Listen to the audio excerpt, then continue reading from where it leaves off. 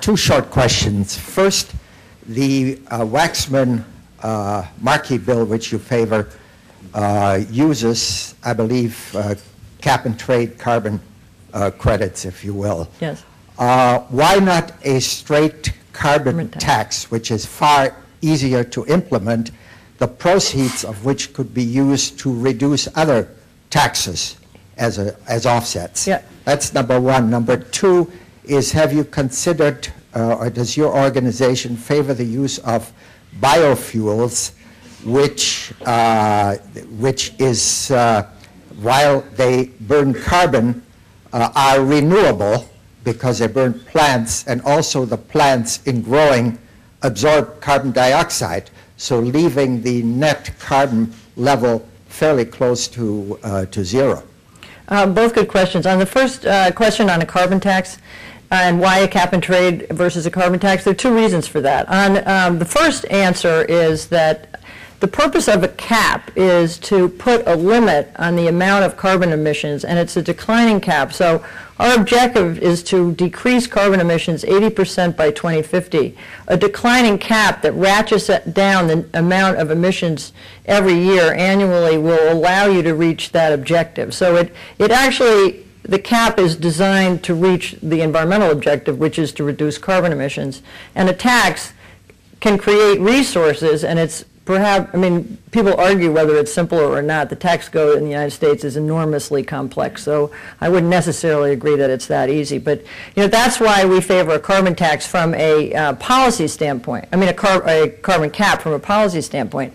The other reason is this is the United States of America. I don't know one elected official who is going to get up and support a tax. That just doesn't happen. Everybody runs away from taxes, and so if the leaders in our country, including the President of the United States, said carbon tax, we would evaluate that and we might support it. But that isn't what the discussion's about. The President is in favor of a cap. The leaders in Congress are in favor of a cap. What our job is to try to figure out how you design a cap to actually reach the environmental objectives. So that's why we support a carbon cap. The second question, biofuels. Biofuels is a very complicated issue.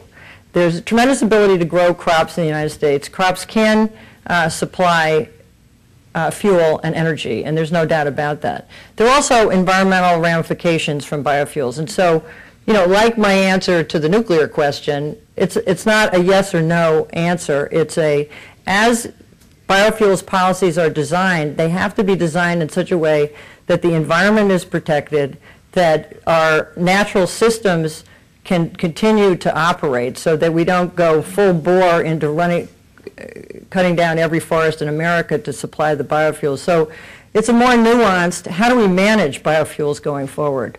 And we think it's part of the solution, but we also think how they're managed is as important to promoting them. And so since there's tremendous enthusiasm for biofuels, particularly out here in the corn economy, our job there is to work more on the environmental impacts than on the promotion. They don't need us. They've got their very powerful advocates out there. So we're concerned about the environmental consequences, and in our work in Congress, that's what we focus on.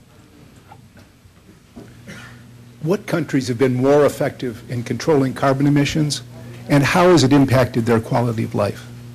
Well, the great example, of course, it's a small country. It's not nearly as complex as the United States, but take Denmark, for example. And I went to Denmark 3 summers ago to look at wind, because we're big advocates of wind, but there's not a lot of wind that you can see in the United States, so I wanted to go see a country that actually had unleashed the power of wind, and Denmark has. They get 20% of their energy from renewable energy resources. That's a huge amount. We're down in the single digits, and we have, a huge amount of possibility there. So, I'd put Denmark first, but it's not the only country. If you go to Spain or you go to Germany, you could see, ironically, Germany has unleashed the power of solar. And I was at a presentation recently with a man from Europe who was talking about sustainability, and he's showing all these solar panels on homes all across Germany, and they're actually California products. So, we're designing them here, we're making them here, but we're not installing them here, and that is what we have to change. We're at the cutting edge of energy solutions, of clean energy products. But they're being installed in other parts of the world because we haven't put the policies in place to unleash that opportunity here. And that's what we think is misguided and crazy and what we have to turn around.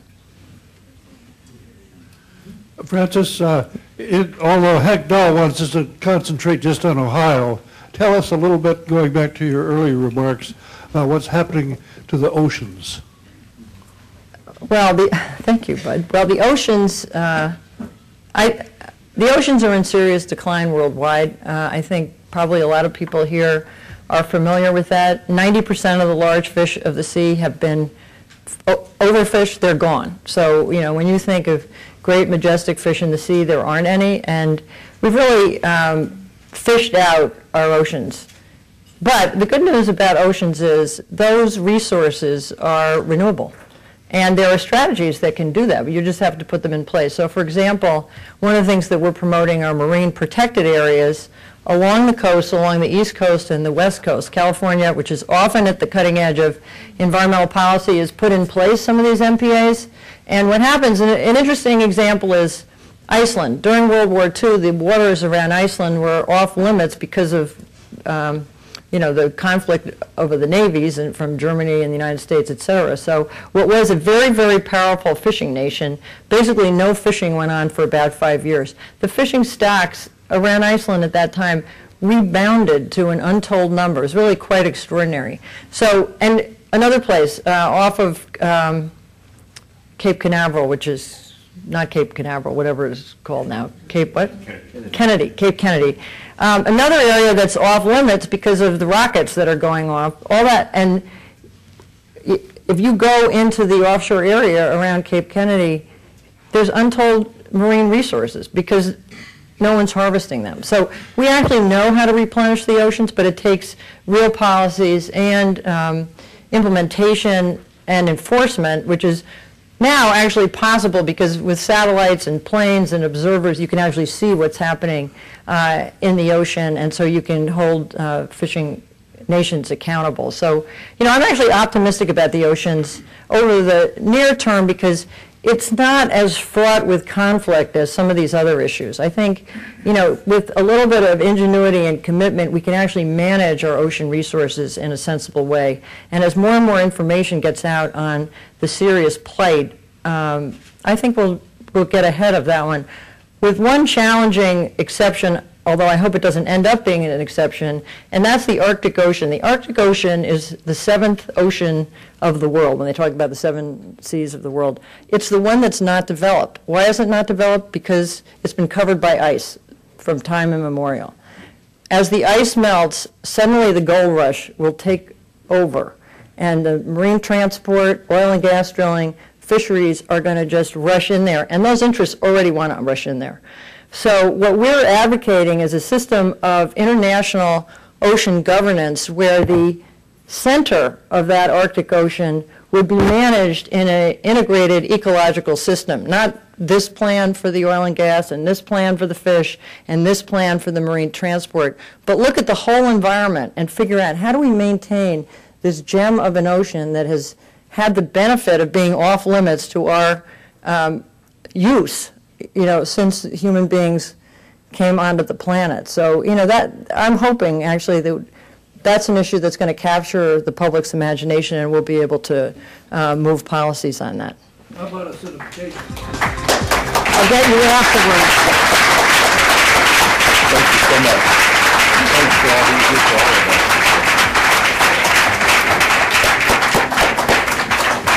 Today at the City Club of Cleveland Forum, we've been listening to Francis Beinecke, President of the Natural Resources Defense Council. Thank you, Francis. Thank you, ladies and gentlemen. Thank you, the Edelsteins. This forum is now adjourned. For information on upcoming speakers or for podcasts of the City Club, go to cityclub.org.